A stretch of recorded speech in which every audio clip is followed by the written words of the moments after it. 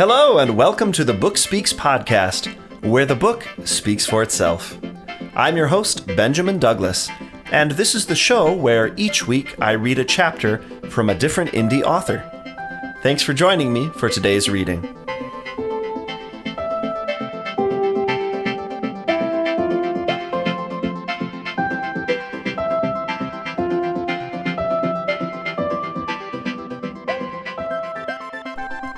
Hi, everybody, and thanks for joining me today for episode number 16 of the Book Speaks podcast, where the book speaks for itself. As always, I'm your host, Benjamin Douglas, and today I'll be reading from and featuring thriller indie author Alan Petersen.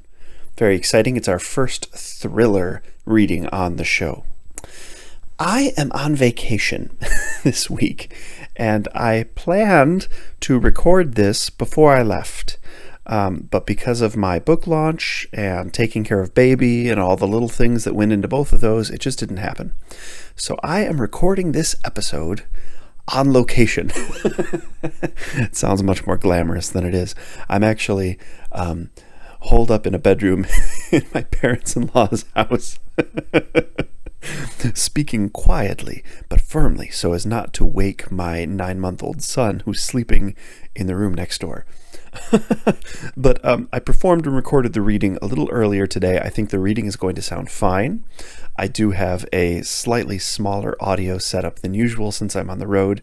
So if you're an audiophile and the quality difference today bothers you, I do apologize for that. This is not a permanent change. It's just for this week. Very briefly, a couple of announcements. The first is that the anthology in which I've had my sci-fi prequel short story Totaled included, that anthology is The Officer, has been released. It came out on a number of platforms yesterday, the day before yesterday rather, on June 28th, and it's doing pretty well.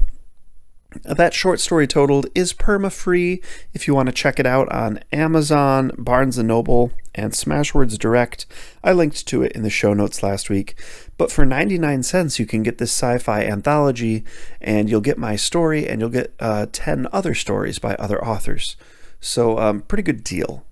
And then just yesterday, June 29th, which is actually today as I'm recording this, I released my debut title, The Lunar Gambit, which is book 1 in the Starship Fairfax military science fiction series.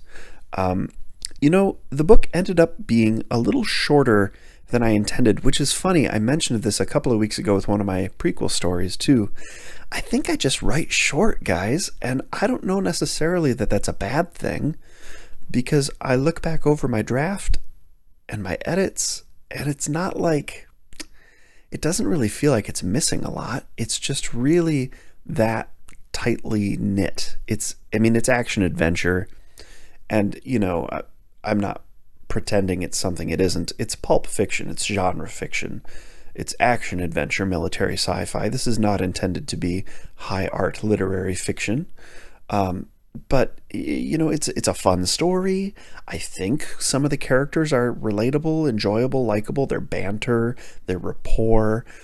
There's a solid 3-act structure, but it didn't get up to where I wanted it, which was 40,000 words, so that I could, in good conscience, call it a novel, as according to the Science Fiction Fantasy Writers of America standard of 40,000 words as a novel. I did break over 30.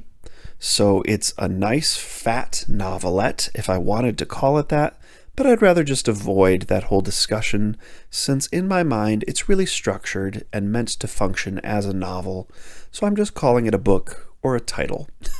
And, I'm going to try to make the next books in the series longer, but I can't promise that will happen, because I don't want to just add padding. I want to tell the story that I have to tell. And in the meantime, it's 99 cents all week. And when I bump it up to full price in a week, that full price is $2.99. I do not feel bad for an instant about pricing over 30,000 words at $2.99. Man, that's $1 for over 10,000 words. and if I do say so myself, they're fairly well written, for the genre and the genre expectations. So check that out. That's The Lunar Gambit. I linked to it again on last week's show notes. It's on Amazon, and it's in Kindle Unlimited as well.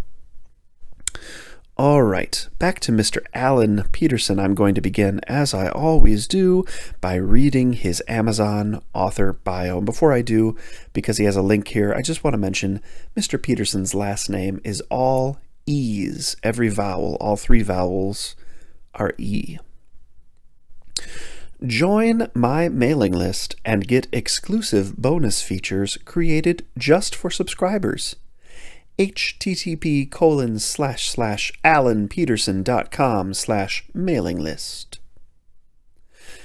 Alan Petersen writes high-octane thrillers. He was born in Costa Rica and raised there and in Venezuela. He moved to Minnesota to attend college and married his college sweetheart. They now live in San Francisco with 3 small dogs on a quintessential steep city street.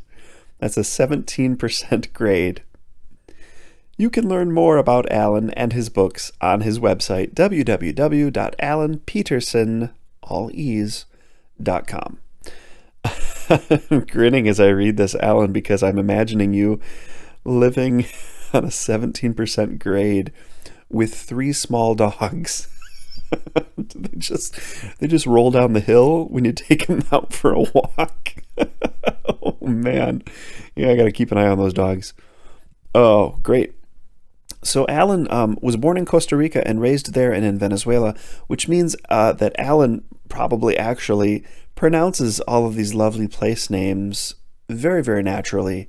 And I am a little embarrassed to say, as someone who is bilingual and has studied multiple languages, that none of the languages I know are Latin American in any variety. So I apologize, Alan, if my pronunciation of some of the place names in this reading are a little goofy, but I think you'll get the gist, and at least I try to be consistent. The title from which I'm reading today is called She's Gone, a Pete Maddox thriller, Book 2. And Alan has told me that Book 3 is with the editor, so that will be out in the near future.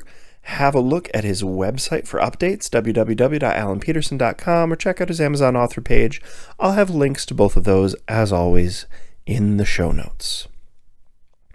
All right, so Alan is a thriller writer. Whoa. I'll be honest with you, I've not read a great deal of thrillers. I've read some, like, sort of, I guess you would call Stephen King, like, maybe literary horror. Not sure about that. And some of the science fiction, some of, like, the Michael Crichton I used to read can be a little like tech thriller. But I haven't really kept up with the thriller genre. One of my favorite indie personalities, though, as I'm sure she is for many of us, Miss Joanna Penn, is a thriller author. And Alan Petersen, today's author, he hosts the Meet the Thriller podcast, which I noticed hosted Joanna fairly recently, as well as Russell Blake. So some big fish coming to be interviewed on Meet the Thriller Author, which is the show hosted by today's author, Alan Petersen. So check that out as well, and I'll leave a link to that podcast also in today's show notes. Today's reading is fairly short. It's 1 chapter. Alan's writing is also pretty tight-knit, pretty fast-paced. You're just going to get a taste today. So we're going to move right on to that. Thanks again for being here. Do come back next week. The show just keeps on rolling. Appreciate any ratings and reviews on iTunes. And without any further ado, one last reminder, as always, this reading does not come from an official audiobook, and it is performed and recorded and produced here with the author's knowledge and consent and permission. Here is my reading of Chapter 1 from Alan Petersen's She's Gone. She's gone. A Pete Maddox Thriller, Book 2, by Alan Petersen. Part 1, Honduras. Chapter 1, 30 Days. Maddox Residence, Key Biscayne, Florida, August 1st, 2011. Nothing good can come from a telephone call in the middle of the night, Pete Maddox thought as he struggled with the bedside lamp. His wife, Sonia, sat up, disquieted on her side of the bed, her hands fluttering in the dark toward the blue screen of the shrieking iPhone. The ringtone sounded like a jackhammer breaking pavement in the middle of the bedroom. She grabbed it on the fourth ring. "Hello?" Sonia's voice was groggy and infused with an equal mixture of concern and annoyance. The voice on the other line blurted out, "She's gone." "Mom?" she asked, and tried to clear the sleep from her throat. "I'm sorry for calling so early, sweetheart. I forget about the time difference, but she's gone and we don't know what to do." The worry in her mother's voice felt like a splash of cold water to the face. Sonia peppered her mother with questions. "Who, Mom? Who's gone? What's going on? Are you all right? Where are you?" The darkened room was suddenly awash in a bright light. Maddox had found the light switch. Sonia reeled away, covering her eyes as if the sudden burst of light would burn up her corneas. "I'm fine. Don't worry about me. It's Felicidad's granddaughter, Alma. She's gone missing," Mom said. "Alma?" Sonia flung her legs around so she was sitting on the edge of the bed, her bare feet dangling over the cool hardwood floor of the master bedroom. Maddox had jumped out of bed and made his way around to Sonia's side. He looked at her with worry, arms crossed. She shrugged at him. Her eyebrows arched in concern, and her eyes blinked rapidly as she tried to focus. "Is she dead?" Sonia asked. "Oh, sweet Mother of God, I hope not, but we don't know. She's just gone," Sonia's mother replied. "Gone? Gone where? Details, Mom," Sonia said. "She left for a job in Mexico or the United States, and no one's heard from her since then," she said. "Hold on, Mom. Let me put you on speaker with Pete." Sonia fidgeted with her iPhone for a couple seconds. "Mom, can you hear me?" Sonia and Maddox hovered over the phone as her mom confirmed the speakerphone was working just fine. "Hola, Doña Luz. What exactly happened?" Maddox asked. He was calm and collected. Panic sinks a drowning man, he thought. "Felicidad called me in tears. She said Alma told her that she had found work in the United States. Felicidad was against it. Too dangerous, she told her, but Alma didn't listen. She took off against her grandmother's wishes with her friend Yvette and a man who promised them well-paying jobs. And now Felicidad hasn't heard from Alma in over a month. And she would never go that long without calling to let her know she was okay. She's just disappeared. and Felicidad is worried sick, and the police won't help."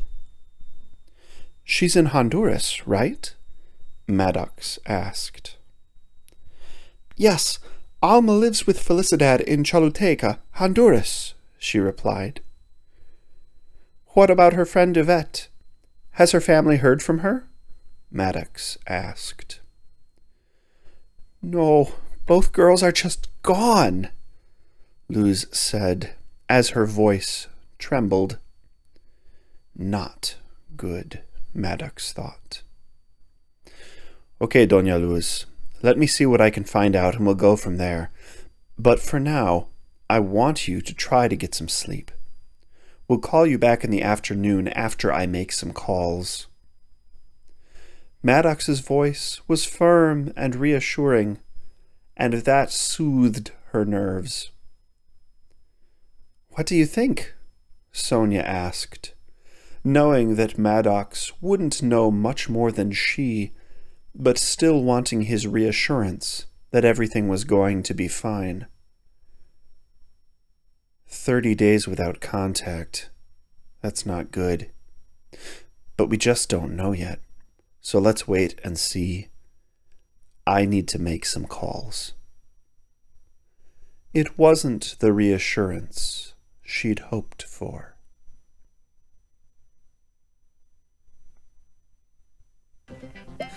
This concludes another episode of the Book Speaks podcast, where the book speaks for itself. Thanks for joining me, your host, Benjamin Douglas, for another indie author reading. If you liked what you heard, be sure to visit http://thebookspeakspodcast.wordpress.com for more episodes and for links to the author's website and the author's Amazon author page in the show notes. If you'd like to follow me on my own author journey, you can find me at http://benjamindouglasbooks.wordpress.com. And of course, if you're an indie author interested in having your work featured on the show, or if you're interested in discussing having your book read and produced by me as an audiobook, feel free to contact me at benjamindouglasbooks@gmail.com. Thanks for joining me today. I hope you have a productive and enjoyable weekend.